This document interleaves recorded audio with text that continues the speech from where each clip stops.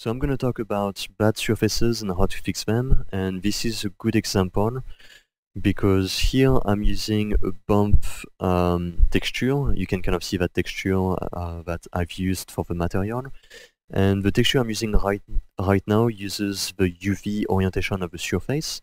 And what that means is if I show the point, you can see that some of the points are closer together, some of them are further away from each other, and you can see that that controls how wide the texture is or how close together that texture is gonna become. So it pretty much controls the width and the height of the texture. And it's really nice to use this type of texture because when your texture has issues like right here, you can clearly see that the texture is being kind of sucked into a single point. It's becoming linear instead of being more of a square texture. And you can clearly see that that's because of the points. All of the points come to a single point in the middle. And you can see that better if I show you the wireframe. Yeah, you can see right here you have a single point, and everywhere else you have four sides. So what happened here is we had a UV orientation, so we had square edges to the UVs, and then suddenly right here you have three sides to your UVs. So you broke one of the rules, or in this particular case, your surface has one rule that's been compromised, and so it breaks your texture. And so in some cases that would be okay, like for example if you want to 3D print a solid and it has one edge like this where it comes to a single point, then that's completely fine. But if you want to render it using a UV texture, which is very common, using the UV texture is one of the best ways to assign some really nice shading to your object. And so if you wanted to do that, then you're going to run into this issue. So we would want to fix that, and I'm going to show you exactly how to fix that. But one last thing I want to talk about before I show you some of the solutions to fix bad surfaces is I want to show you the sphere. So if you type in sphere, this is going to create the default sphere in Rhino, and I'm going to go in and show the shaded version of the view. Oh, I already had a sphere right there. But one thing you'll notice right away is that the sphere points, they come to a single point, just like we saw right here.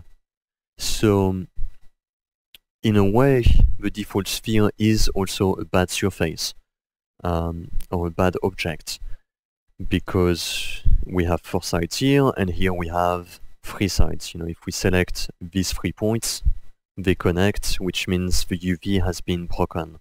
And sometimes that's okay, sometimes it's not. Like we covered here, if you wanted to 3D print the screwdriver handle, and same thing here, if you want to 3D print this sphere, it is going to work. But if you render it, you're certainly going to have some issues.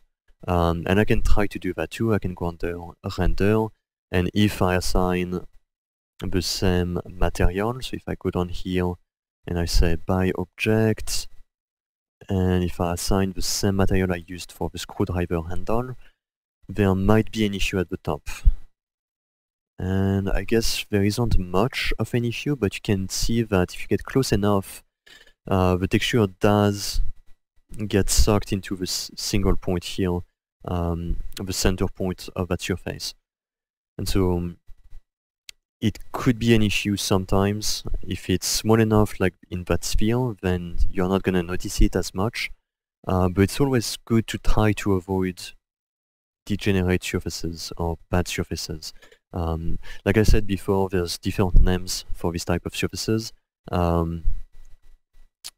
We should call them bad surfaces because in Rhino, they're referred to as bad surfaces.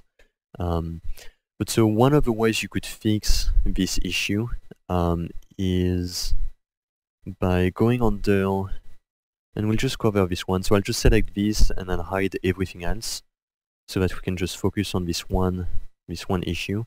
And so one of the ways you can fix it is you go from a view that is flat to your CVs, just like that. And then in this case, it's like a revolve. So what we can do is use a simple circle. Just make some kind of shape that you can use to cut your form. And then if you use the trim command, you can trim the inside. And right away you'll notice that the issue we had before where everything was getting sucked in, that doesn't happen anymore. So if I do Ctrl-Z, you can see here it gets kind of pulled into that point. And now if I do Edit, Redo,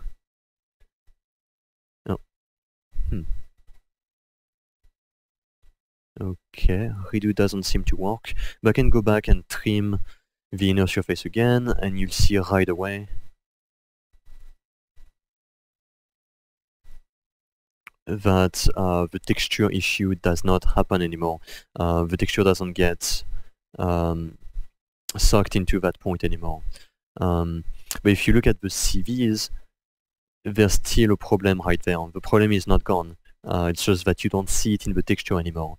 And so one thing you could do here is you can, I'm going to go under the shaded view so we can see it better, but you can just make something like a planar surface. So you can just make a plane right here.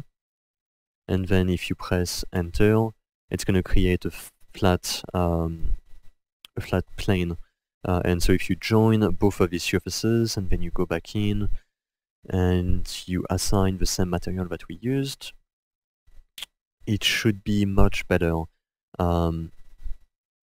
It still has some strangeness happening right there. And ideally, the way you would fix that is you would use a fillet instead of having a soft surface edge like that.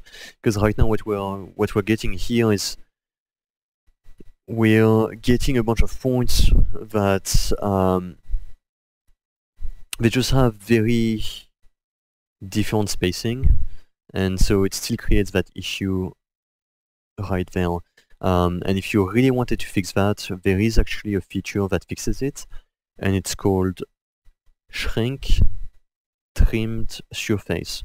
So I would just type it in, Shrink Trimmed Surface, and if you click on that, right away it's going to fix that. And the reason why it fixed it is because what it did is it took the point. Let's Ctrl-Z, let's go back and undo. And now I'm going to show the points. So we had this one point right there. And when we select the surface, I guess we cannot select the surface when the points are there, but we could compare them. We could compare them by copying this to the side. So if we compare this with the shrink trimmed surface, and if we look at the points, you can see that here it has a point at the center, and here it doesn't anymore. So what it does is it looks at the object wherever it is trimmed, and it shrinks all of the points that you don't need. So it's kind of like selecting all of these points here and just using the delete. Yeah, if you delete everything. So it's kind of like doing that, but it does it automatically and it makes everything looks really good.